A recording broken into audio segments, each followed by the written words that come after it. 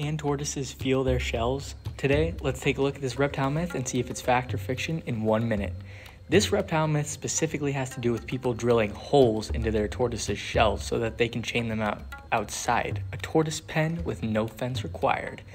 Personally, I'd never even heard of this. It just sounds ridiculous.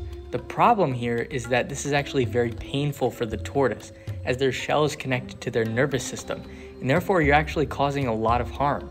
In addition, you can invite all sorts of nasty diseases to your tortoise by doing this, or the friction of the chain might damage the shell even more.